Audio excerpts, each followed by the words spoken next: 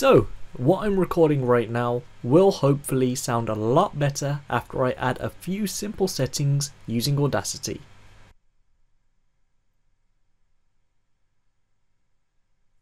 So, what I'm recording right now will hopefully sound a lot better after I add a few simple settings using Audacity.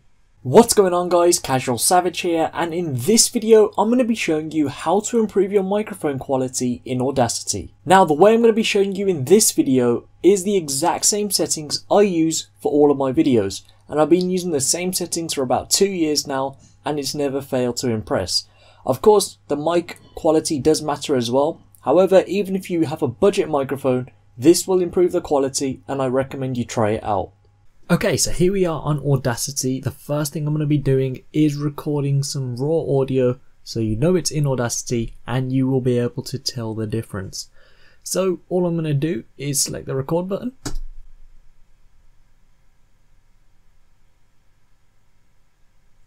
So what I'm recording right now will hopefully sound a lot better after I add a few simple settings using Audacity. Now, there's a reason I left that 5-second gap at the start. For those that have watched my previous tutorials on Audacity, you already know why. The reason I leave that 5-second gap and the reason I recommend you guys to do the same as well is so it allows your microphone to pick up the background noise. Then, with that background noise, we can then remove it. Now, something else to point out, I don't know if it's the same with other people, but my laptop generally gets louder and louder as I record. For example, this audio here, it's loud on the fan, but the fan's not as loud. It actually picks up more later on. So if that's the case with you as well, then I recommend when you're recording, just stay quiet during your recording session. Then let the mic pick up the background noise and remove it from that section. So from here, all I'm going to do is left click and drag out right here. And I'm going to go over to Effect, select Noise Reduction. I'm going to select Get Noise Profile, and from here you can press Ctrl A on your keyboard. Alternatively you can come here and just select this box to highlight everything. Then head over to Effect, Noise Reduction and select OK. You can see it's now removed the background noise. It doesn't look major just yet, however it has gone. So the next thing we're going to do is highlight our whole track again. This time head over to Effect and select Normalize and select OK. Your audio waveform will reduce, however do not worry. Then head over to Effect, Compressor and just select OK. You can copy my settings right here. Again, your audio waveform will reduce, there's nothing to worry about. Then head back over to Effect and select Normalize and select OK. And then there's two final things we'll be adding on, and first of all it's going to be some bass. So head over to Effect and select Equalization. And I already have my preset set up, so you can see this is what I have. I have it on 6 decibels.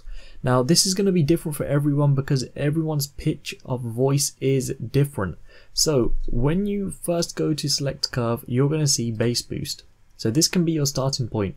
Start at 9 decibels and just simply keep testing it. The way you can test it, select preview so you can hear how it sounds as you are adjusting it. But like I said, mine is at 6 decibels, which works for me. Once you've found one that you like, and of course you want to save the preset like I have, come here where it says Save or Manage Curves.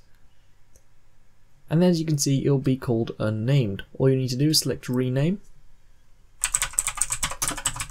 So I've just called it that, and select OK, and OK. Notice if I select Curve, that will now always be there. So I'm going to add on my normal one, which is bass voice, and I'm going to select OK. Then I'm going to head back over to Equalization and we're going to add some treble. Again, same steps apply. I already have my preset set up. You would head over to Treble Boost, and as you can see this is it by default, and then you can play around with it. Once you found one that you like, head over to Save or Manage Curves, do that same thing and just simply save it. So I'm going to use my one right here. If you want to copy the settings, by all means you can. I believe this is probably this is on 5 decibels, and I'm going to select OK. Final step I'm going to be doing is coming back over to Effect and Normalize and selecting OK. And this is now my audio completed. So we'll play it through and see what we've got.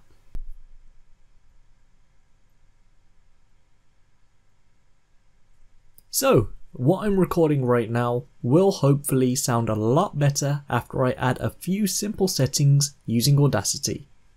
And there we go, that's now what we've got, and to be honest I believe it is a lot more crisper. There's now no background noise or little background noise. There's also bass to the voice and also some treble, so the words do sound as clear. Now bear in mind I've been using the same settings for nearly 2 to 3 years and it's never failed on me, so I recommend you guys to use the same ones and of course adjust the bass and the treble to your needs.